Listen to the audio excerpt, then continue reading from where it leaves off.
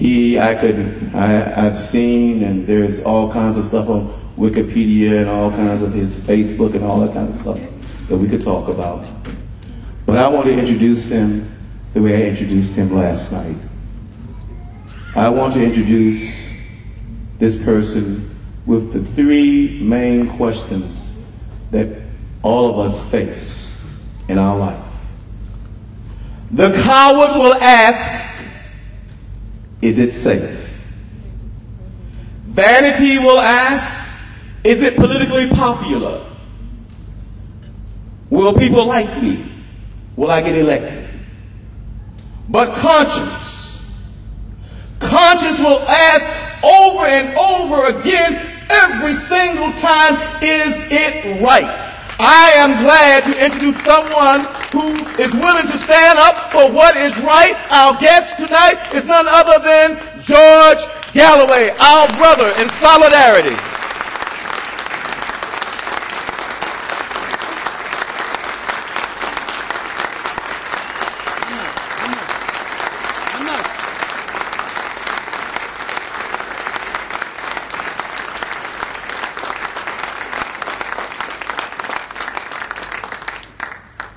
Bismillah ar-Rahman ar-Rahim.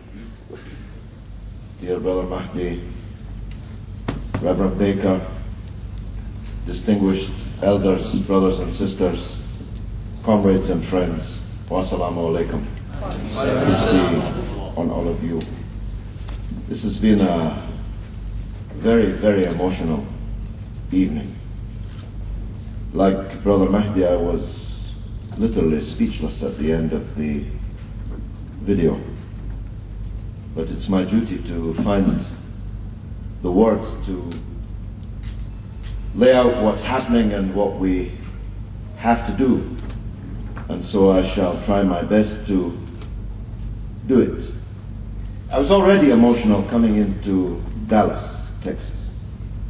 I come from an Irish Catholic background, and on our wall when I was a child, we had two pictures. One was His Holiness the Pope, and the other was John F. Kennedy. John F. Kennedy was somebody very special for us, and he was shot down dead here in Dallas. Sorry. He was shot down dead here in Dallas because he stood for justice, and there are people in the world who are challenged by justice. He was shot down dead by the kind of people who were being whipped up on the radio today by the execrable, almost satanic Rush Limbaugh on the radio that I listened to this afternoon, using words that may lead to the same kind of thing that happened to John Kennedy happening to your President Barack Obama. This hate speech. They're always after Muslims and clerics for hate speech. I listened to some hate speech on Rush Limbaugh radio this afternoon, I tell you. And if anything happens to President Obama, these preachers of hate of the American neocon right will have his blood on their hands. Just as their equivalents in 1963 here in Texas had the blood of John Kennedy on their hands. I was further moved by the pristine beauty and sincerity of the Reverend Baker's words. The words of Jesus that she placed before you are the whole case for those of us who are believers. Because we believe that on the last day, all we have, for we leave our money and our limousines and our houses behind us, all we have to place in front of us, in the face of God, are our deeds, what we did, and to answer the questions about what we didn't do. And I was thinking when she was speaking that she is the real voice of Christians. Real Christians believe in the prophets, peace be upon them. Fake Christians like George Bush and Tony Blair, they believe in the prophets and how to get a piece of them. That's the difference.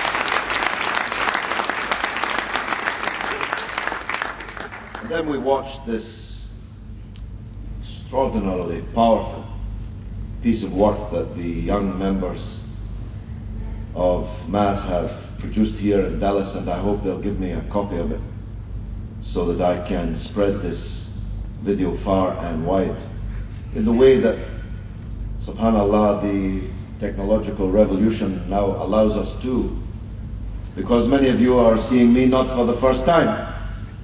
Some of you can even recite to me the words I used in the Sky News interview in 2006.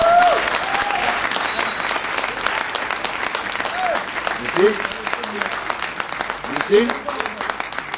This, I was in Chicago last week, I think, and some young boys, not 12 years old, from Chicago, Arab Americans, came up to me in what you people call the restroom. I've never understood why you call it a restroom. We are definitely two peoples divided by a common language, as Oscar Wilde said. They came up to me in the restroom, and I swear to you, they recited to me in a Scottish accent almost the entirety of my clash on Sky News in 2006. What a preposterous question.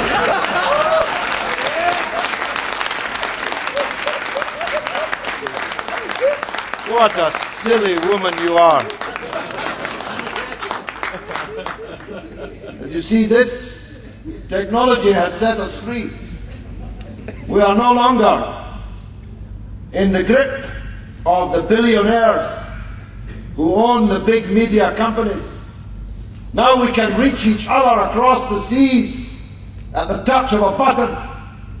Now we can know what each other is doing, and we can learn from each other and use each other's words and each other's resources.